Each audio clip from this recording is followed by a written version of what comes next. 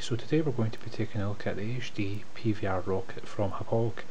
For those that don't know about this product, it's a game capture device much like the Elgato, with one big difference, as you can see on the front of the box here. Rather than having to be connected to a PC when you are recording your gameplay, this device actually lets you record it straight onto a USB drive. So here's what the device is like here. Very simple to use. So you've got your button here, you press up when you want to start recording, and then obviously you have to have a USB drive installed, so just like that. Then once that's in, hit the button and it will start recording whatever you've got connected up to it, whether it be your laptop, PC or your gaming console. One thing that I do like about this is, you might have seen here, there is an audio in jack. If you like doing live commentaries, a lot of people do like doing that, you can record directly from the microphone when you're recording your gameplay, and then you can actually control the volume levels here and here. You can lock it, and you can also give yourself a volume boost, and you can also control the level of how loud the volume is coming through your microphone. On the back here we have got your USB input. It runs off of USB power. I'll get onto that in a wee minute. Your AV in, also get to that in a wee minute. There's a really interesting sideline for that. So you've got your HDMI in, so this would be from your console, your PlayStation 4, Xbox 360, Xbox One, Wii U, and then obviously your HDMI out, so it can spring back onto the telly, so it's really a pass-through device.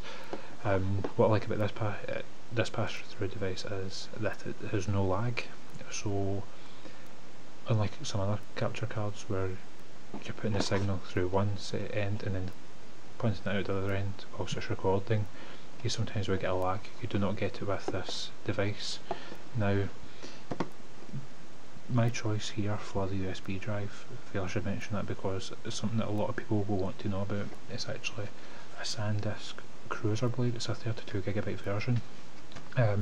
This is £8 directly from Amazon. I've left a link in the description below for the best possible price for it.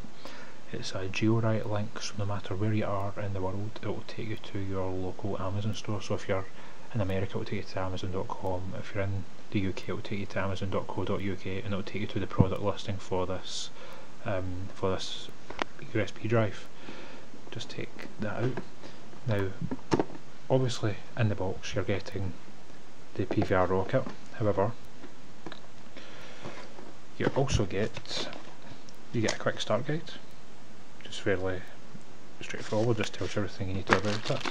You get a USB cable, a very long USB cable actually, so this end will plug directly into the PVR Rocket, and then depending on what you're doing with it, if you are recording in PC free mode, you plug this end into a power supply that's located on your console. Now, if you're using the AV in option and you're recording older gameplay footage from, say, a Super Nintendo, a Sega Mega Drive, etc., you can get around by plugging this into like a USB wall charger, you know, the kind where you can just take it off. So you can plug it into your computer, and then when you get home you can actually add the adapter back onto the cable and you can plug it in through the wall. This works in the UK. It may not work in the USA if you do that option, so just double check first. If you are using the PVR Rocket in PC mode, whereby you're recording directly onto your computer's hard drive, you use this end of the USB cable, and this will plug into your PC, and that will send the power through it, and it also transfer the data between the PC and the PVR Rocket. Now, what I've used to capture the footage that I'll show at the end of this video, I've got a laptop, so I just plugged the HDMI cable into this port, and then duplicated the desktops, in which case all the data that I'm seeing on my screen gets transmitted over to the PVR Rocket. In this case, to get the power, I did use this end of the connector because I'm only supplying power to the rocket. I'm not actually supplying any data to it, I'm just sending the signal over the HDMI. So you get that, You also get a rather long HDMI cable with it. It's just over a foot long. This is, in fact, I think it actually be 2 feet. It's also gold plated, which is very good. Stop corrosion over time. And then if you've got a PlayStation 3, obviously I've not taken this out because I don't have a PlayStation 3, but this is your component cables for the PlayStation 3, because you don't get it's HDCP protected and you don't get a signal going over it because it is encrypted. Obviously that's just the way Sony have designed it. And the last piece of cabling that you get in the box is this. This is for your AV in. This is also a type of component cable. Obviously I've not taken this out of the bag yet. So this end plugs right in there. And then what you can do is, using the blue end of this cable, is that you can use this to record your older gameplays from your retro consoles. So you plug your yellow cable into the blue end of the connector, and then obviously your red and white cables will get plugged into their relevant red and white RCA cables as well. I'm actually waiting for a splitter to come so that I can record older console footage. So I'll be making a video on that when I receive the cable, and I'll do a tutorial on how you set everything up. It's just a way so that you can record your gameplay and also watch it back in the TV in real time as well without any lag, which this is great at doing. So what I'll do now is I'll show some gameplay footage that I've recorded from my PC, showing what it's.